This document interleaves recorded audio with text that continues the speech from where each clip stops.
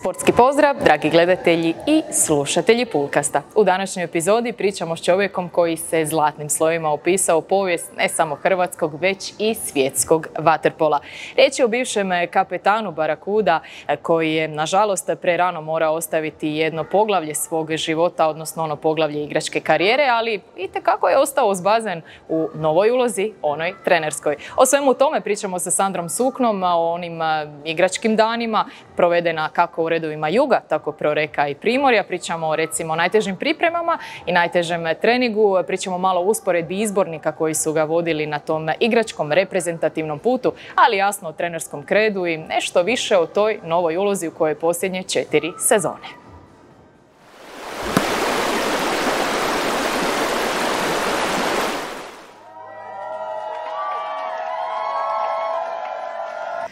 Sandro, dobrodošli u naš Poolcast. Još bolje vas našli. Kad gledamo trenutno stanje u dosadašnjem dijelu sezone, onako dosta neočekivan start za vas i vašu četvrtu sezonu na klupi Proreka, s obzirom na sve okolnosti i nekako se i promijenio tijek, odnosno ta putanja europskog dijela sezone, zato smo i ukrstili puteve u današnjem Poolcastu. Pa jes, eto. Možda za neku stranu i na svu sreću, jer ne bi inače se susreli.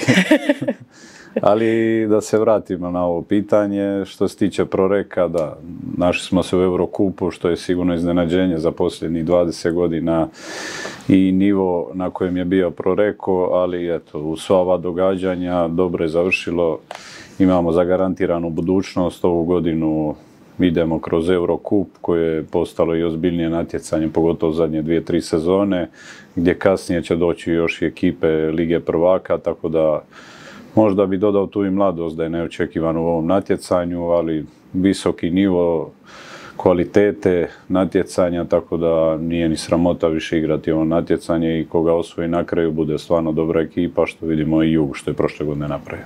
Kad gledamo trenerski potpis, kotorski Primorac kao ona prva trenerska sezona, a onda u 3 godine 10 osvojenih trofeja. Sada idemo redom da seciramo 3 puta Scudetto, 2 puta talijanski kup, 3 puta super kup i 2 puta, jasno, penjali ste se na krov Europe.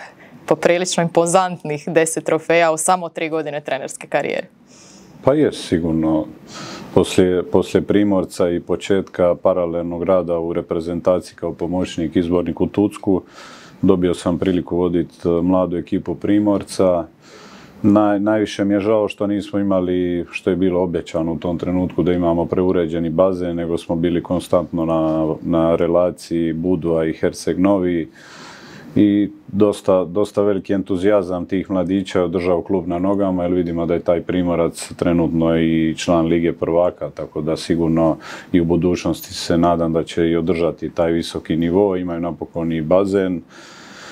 I onda sam dobio poziv talijanskog Proreka, što u tom trenutku je bilo za mnoge članove obitelji vaterpola veliko iznenađenje i dobio sam i puno savjeta da ne prihvatim tu ulogu, da ako izgorim da više neću dobiti priliku voditi velike ekipe, ali ne mogu reći da nisam razmislio, ali sam odmah u sebi rekao da ću prihvatiti, jer sam isto pustio malo vremena da vidim da li će doći neko drugo razmišljanje, jer na kraju takve odluke donosim sam i de facto s nikim se ne savjetujem. Odmah sam bio uvjeren da ja to mogu i da želim. I poslije 2 dana smo se dogovorili u 5 minuta kad smo krenuli u detaljne pregovore. Kad gledamo, baš da se vratim na priču trofeja, puno fotografija, puno video materijala postoji nakon što bi se osigurao nekakav trofej, odnosno nekakvo zlatno odličje.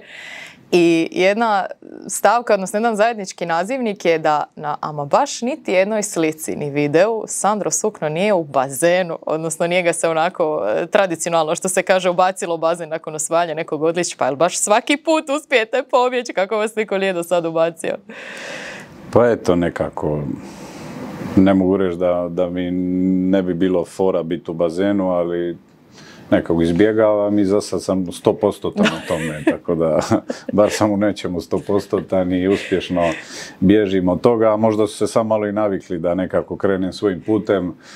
Mislim da poslije svog tog truda i rada igrača da zaslužuju biti u centru pažnje oni i to je moje razmišljanje i poslije svih tih treninga i maltretiranja od moje strane znam biti nekad i naporan i težak, ali sve u cilju da izvučem maksimum iz njih i iz mojih igrača, jer onda kad uspijem to, onda smo vrlo blizu osvajanju trofeja. Spomenuli ste ranije, vodili ste dosta mladu momčad u Primorcu, dosta ste mladih igrača i u proreku nekako gurnuli u prvi plan, dali im nekakve prve ozbiljnije minute i kroz vaš trenerski put, odnosno također s vama su nekako zajedno rasli. Kako bi opisali u jednoj rečenici vaš nekakav trenerski kredo? Pa iskreno volim mlade igrače. Da, možda i zbog toga što vidiš brže napredak i satisfakciju neku svoga rada, zato jer mlađi igrači puno je lakše da vidiš njihov napredak i možeš kroz tjedan, kroz mjesec dana vidjeti ogromne napretke, ogromne skokove u kvaliteti, stabilnosti igranja i treniranja prvenstveno. Dok kod iskusnih igrača treba drugačije pristupati, a onda to sve to skupa ukomponirati, jer svi skupa treniraju, tako da ne možeš puštati nekoga s treninga, nekoga držati 3-4 sata, to može biti maksimalno razlika nekih pola sata, da s mladima radiš nešto prije ili dodatno, tako da je isto to čar voditi kolektiv i sigurno da to nije samo ona taktika, štura i neke pripreme, utakmice, nego sve skupa u globalu je netko ko nadzire, to je trener i koji je u krajnjoj liniji odgovoran za rezultate, što je u sportu nažalost najbitnije, ali tako je. Koliko se Sandro Sukno kao trener razlikuje od Sandra Sukna kao igrača? Pa teško mi je to sad nekako odgovoriti, jer mislim da gledam uvijek biti iskren prema ovome poslu i ići sa punim srcem to. I obožavao sam kao mladić kad sam krenuo u vaterpolo, sam obožavao taj sport i onda kad sam došao u seniorski vaterpolo u reprezentaciju, uvijek sam igrao sa nekom emocijom i nikad mi nije bilo teško nešto raditi u bazenu jer sam to najviše volio na svijetu, tako da i onda sam u jednom trenutku kao jedan mladić na vrhu svijeta izgubio de facto pravo igrati taj sport i to što sam najviše volio, to mi je bio i posao. I onda mi se otvorila prilika da ostanem najbliže što je moguće, to je uz rub bazena i da budem trener. I prvi dan mi se svidilo i nadam se da će još dugo trajati. Spomenuli ste i taj jedan veliki rez nekako kad gledamo vašu vaterpolsku priču, nažalost i po nas, a i po cjelokupnu vaterpolsku zajednicu. Baš to što ste rekli, preko noći ste nekako morali zbog jasno problema sa srcem prestati. Ne mogu niti zamisliti što se događa u glavi osobe koja je u tom trenutku najbolji igrač svijeta, koja je kapetan sastava koji je osvojio titulu prvaka svijeta i odjednom saznate da sad taj nekakav život kojeg ste imali prije staje i morate otvoriti prisilno jedno novo poglavlje. Pa je, sigurno da nije bilo lako, ali mogu reći da sam ponosan na taj dio života gdje sam uspio to iznijeti sa svojom obitelji. Bilo je teških trenutaka i nekih trenutaka kada sam stajao doma i bez posla i bez ikakve zanimacije, što nikad mi se prije toga u životu nije dogodilo. Kao dijete ideš u školu, misliš da je to nešto najteže, onda sam krenuo igrati ozbiljnije vaterpolo, uvijek putovanja, promjena aviona, autobusa, hotela, buđenja, više ne znaš ni gdje si, ni kako si, nego samo pratiš smjernice koje dobijaš od trenera, od šefova i tako je funkcionirao cijeli život i to i onda odjednom dođeš da nemaš nikakvu zanimaciju, nikakvu obavezu, tako da nije bilo u nekom trenutku lako, ali sam bio odlučan da mogu jednog dana dobiti priliku, a za dobiti priliku se treba dokazati, tako da mi je to neka bila skrivena želja, šutao sam, krenuo sam od početka i znao sam da Sandro Sukno koji je jučer bio u bazenu i danas koji počinje trenersku karijeru nije isti, tako da ići glumiti frajera, ići okolo i misliti da će se sad svi micati ispred tebe i govoriti izvolite, da neće tako biti što si dokazalo, bilo je i nekih podmetanja i svega, ali gledao sam uvijek ići naprijed i da će se kada što nešto ozbiljno otvoriti i na svu sreću sam sada sretan kao trener i sa obitelji i sa poslom, sve ide u pravom smjeru. Mali iscavt Cvtata iz vaterpolske obitelji do malog iz Cvtata koji je sad veliki olimpijski prvak, svjetski, europski. Upisali ste se zlatnim slovima u vaterpolsku povijest, ne samo u Hrvatskoj, već i generalno, općenito gledajući ovaj sport. Koliko se nekakva slika koju ste imali recimo kao mali, kada ste sanjali što bi jednog dana voljeli postići u ovom sportu, koliko se ta slika poklapa upravo s tim snom? Pa jedno što je mene zanimalo da postanem olimpijski pobjednik. Možda suludo, možda preambiciozno, možda bi nekoga pojelo, možda neko ne bi uspio, ali prvi put kad sam uzeo loptu i gledao sam kod dijete olimpijske igre i pratio sam nekako sport, vaterpol, olimpijski sport i što sam slušao starije i možda oca što sam imao kod kuće kao olimpijskog pobjednika, jednostavno sam sebi to ugravirao da je to moja želja i da ću raditi sve i da ću napraviti sve da postanem taj. I na svu sreću se poklopila jedna vrhunska reprezentacija u Londonu gdje smo izdominirali i osvojili olimpijske igre i stvarno od tog trenutka kad sam ušao u selo to je jedino što je mene zanimalo i svu sreću imao sam i ostalih 12 suigrača i trenere i stručni stožer koji su živjeli to i stvarno se sve to skupa poklopilo jer bez toga koliko god ti bio ambiciozan i željan i gladan bez ekipe ne možeš to napraviti, ali baš se u tom periodu i to ljeto poklopila dobra ekipa i ne mogu reći da smo mi najbolji prijatelji danas da se čujemo non stop na telefon, ali u tom trenutku kad smo mi ušli u selo to je bila vojska i stvarno na čelu sa izbornikom Rudićem imali smo svi zajedno jedan cilj, a to je da osvojimo olimpijsko zlato. Čak ne ni da idemo po medalju, da idemo u polufinale, nego smo šutali i skriveno znali među nama što mi želimo napraviti u Londonu i uspjeli smo. I imao sam još jednu sreću, to je igrati olimpijsko finale u Rio de Janeiru, gdje je isto jedan vrhunski rezultat sa izmijenjenom ekipom, sa novim izbornikom, stvarno veliki rezultat i to su dvije najveće sreće u sportskoj karijeri moje. Da morate ponoviti put do osvajanja samo jedne medalje, pretpostavljam da ćete odabrati baš olimpijske igre u Londonu, ali ajde da vidimo.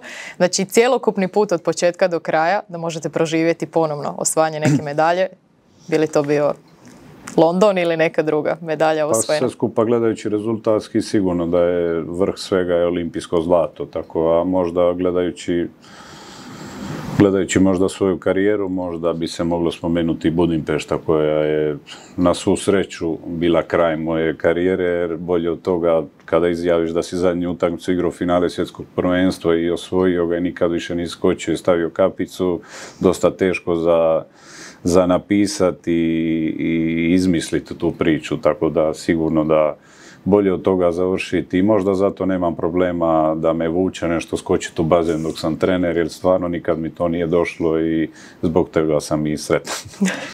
Koja je bila ta tajna hladne glave i te mirnoće u egzekuciji, u toliko golova, toliko situacija? Sjećam se kad sam bila mala, kad niko neće, Sandro potegne, Sandro pogodi iz nekakvih situacija nikad nikome ne bi palo na pamet. Je li ta mirnoća nešto što ste uvijek imali u sebi ili se to stecalo iskustvom i godinama i sezonama? Pa nekako u globalu kada je najveći stres, kada je najveća panika, nekako i prirodno imam neku mirnoću. Sigurno da se i radi i trenira to, ali sigurno da dobiješ i prirodnim putem i nasljedstvom, tako da nisam ni neki tip koji previše priča, volim radije pratiti situaciju i gledati nekako korak unaprijed.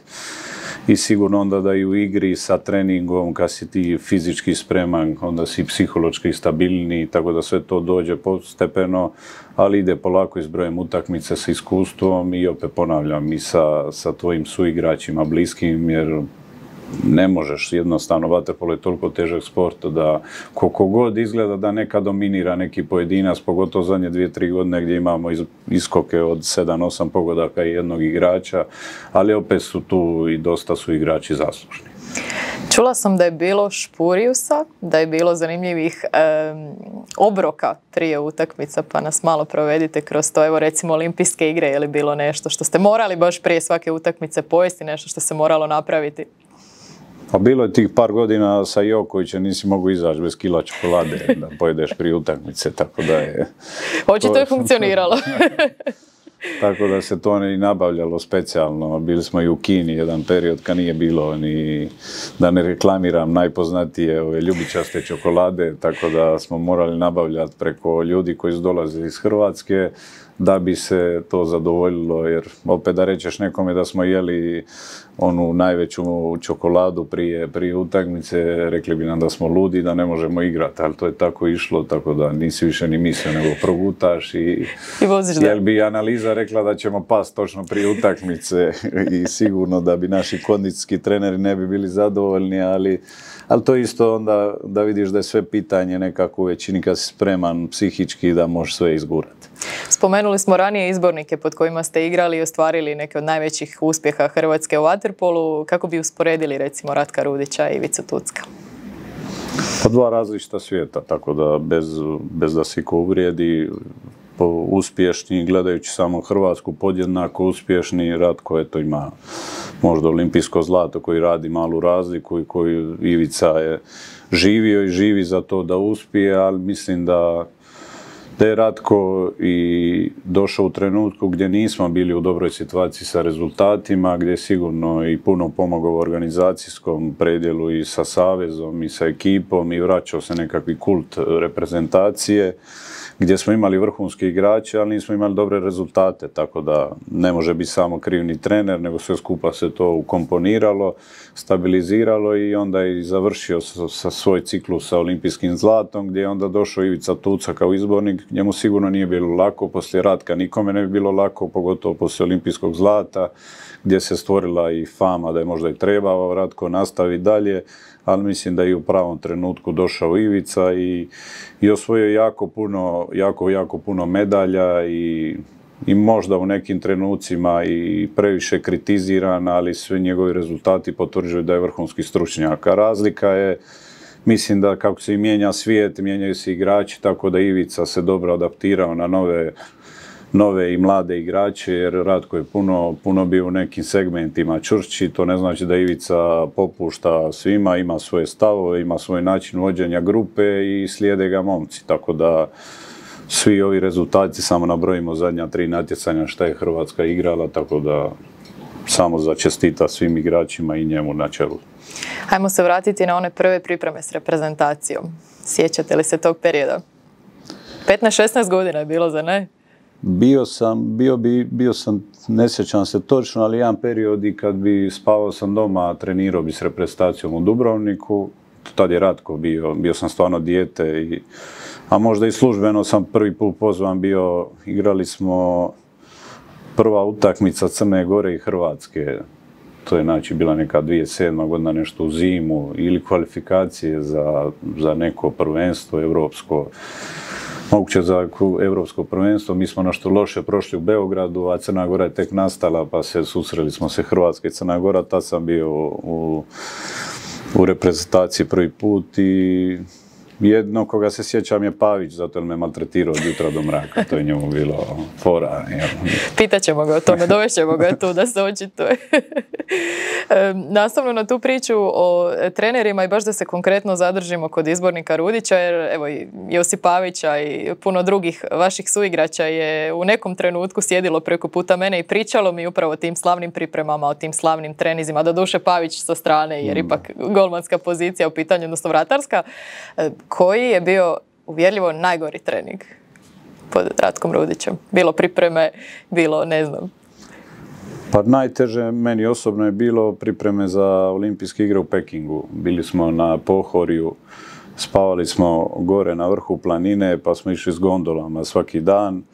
I bile su još one stare gondole za spuštanje i podizanje i bilo nas je po 4 i svako malo bi zapeli. Stali bi, na početku je bilo šta je sad, a već 5. i 6. dan više niko nije s nikim pričao, niko s nikim nije se reagiralo više, nego bi zapeli, krenuli, nije bilo više emocije, niti reagiranja, to je gledanje bilo u prazno.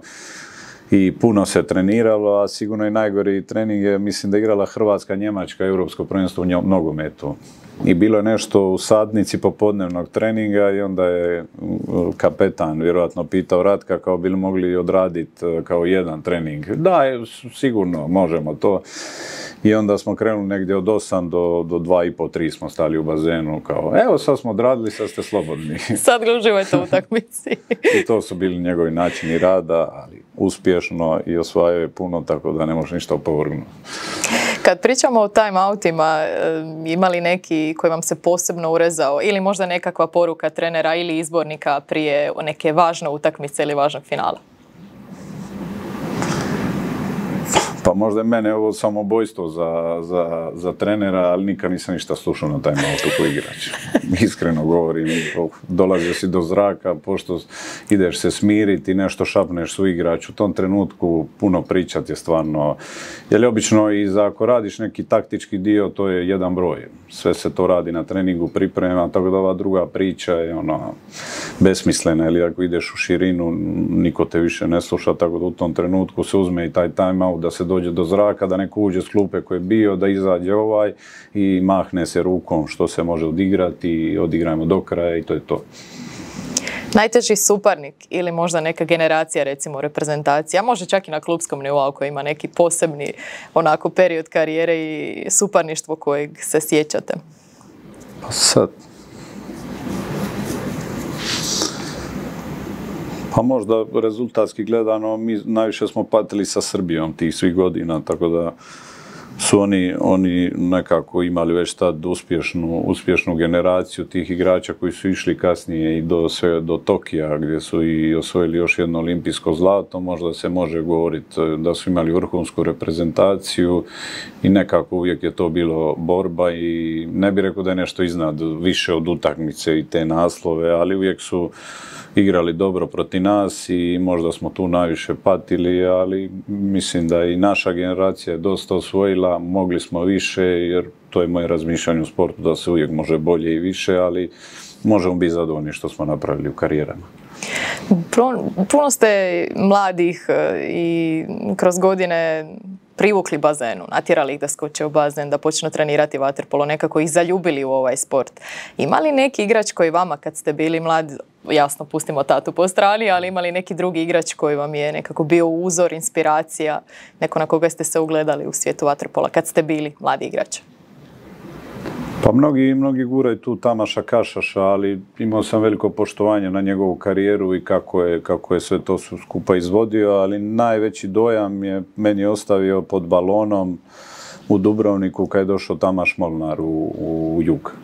Tako da u tom trenutku stvarno na dobru ekipu Juga gdje je bilo stvarno vrhunskih igrača poput Smodlake na 2 metra, Elvisa Fatovića, Ognjena Kržića, Alena Boškovića, pa mlađih Tiho Vranješ, Frano Karać, Goran Volarević, Maro Balić, stvarno dobra ekipa, ali on kad je došao, stvarno je to radio razliku u bazenu i što je on sve u tom trenutku mogao igrati, tako da je to mene zaintrigiralo i proširilo mi neke vidike vaterpola, jer i onda i kasnije kad počneš putovati, kad ideš igra protiv drugih ekipa i drugih zemalja, drugih reprezentacija, sve to te nadograđuje kao igrača i širi vidike u sportu. S obzirom na sve vaše osvojene medalje i sve ono što ste napravili u ovom sportu, da morate malom Sandru reći recept da postane vrhunski igrač za sve one neki mlade igrače, buduće, nadamo se, vaterpolske zvijezde i oni koji će ispisivati nove stranice uspjeha, koji je recept kako postati igrač na vrhunskom nivou u vaterpolu? Pa nosi se sa teškim trenucima, to je najteže u karijeri, svakih ima i svak će ih imati, a pogotovo u mlađim kategorijama. Tako da imaš nekad i kad te ne ide, imaš nekih perioda možda i kad nemaš toliko volje ići na bazen, na trening, pa imaš i školu, pa imaš nekakvih privatnih, obiteljskih problema, svega tu se može poklopiti, što ne želiš dijeliti sa drugima, što trebaš zadržati u sebi, što trebaš se izboriti, izbaciti i pobijediti to. A onda sve ovo kasnije, ja bih to nazvao kad počneš igrati pred TV ekranima, onda je to već Luna Park zabava, počneš zarađiva, plaćen si za nešto što obožavaš. A ovo sve prije je jedan rudnik. Ostavila sam za kraj pitanje koje će možda tražiti odgovor koji traje koliko ovaj cijeli Poolcast, ali nemojte se prepasti, nije toliko strašno. Ali uzmimo u obzir sve igrače s kojima ste dijelili bazen i na klupskom nivou u Jugu, Proreku, Primorju, ali i u reprezentaciji također kroz sve te godine. Niko vas, koliko ja znam barem, još nije pitao da složite najbolju sedmorku s kojima ste igrali. Tako da evo pravog vremena da ispravimo tu nepravdu. Najboljih 7 s kojima je Sandro Sukno igrao. Vremena koliko god da treba uzmiti. Pa dobro, to je uvijek, mnogo puta sam gledao, s većinom izbjegavaju dati odgovor. Ja ću pokušati dati odgovor, ali teško je. Srećom nije pitanje najboljih ikad, zato je to je jako relativno, jako teško, jer sve dijeli se na neke periode u desetljećima ili čak više i gdje se mijenja sport i svaki sport je puno napredovao i sad je i fizički sve to puno drugačije. Ali sigurno kao najveće uspjehe osobne smatram uspjehe u reprezentaciji, tako da mislim da je to i u novim generacijama uvijek ti je san igrati za svoju reprezentaciju, svak za svoju zastavu, za svoju himnu. I vjerujte mi, osvojio sam stvarno dosta toga i sa klubovima, ali ništa ne smatram uopće da je nešto. Veliki su to uspjesi i klupski prvak Europe i sve to, ali ono što ti najviše ostane reprezentativna medalja i još kad osvajaš zlata, kad igraš finala, kad čuješ svoju himnu i u tim trenucima igraš sa prijateljima. Jer s nekima si odrastao i to, a u klubu se poveže 10 različitih ljudi i još 3 stranca dodatna, ali ti nikakav nisi kontakt imao. Imao sam reprezentaciju gdje sam igrao i sa suigračima s kojima sam igrao i u mlađim kategorijama, mlađim kadetima, malo starijim, pa i u Dubrovniku, u Juga, gdje je bila i kasnije baza u reprezentaciji, tako da ti je to onako nekako najdraža ekipa i sigurno da smo tu najviše dali, a to su Joković, Bošković, Bušlje, Dobud. Meni osobno najbolji vratar s kojim sam igrao je Vičan, ali on sigurno s njime nisam najviše osvojio. Po meni je bio najstabilniji od svih, dok je Pavić totalno drugačiji vratar od svih skupa, dok je Bijač najtalentiraniji od svih njih troje. Tako da srećom sam imao da sam igrao s vrhunskim golmanima, jer bez golmana je jako teško osvojiti. Mislim, igrali smo i mi obranu, tako da ne misle oni da se umisle da su toliko dobri. Pogotovo u Londonu.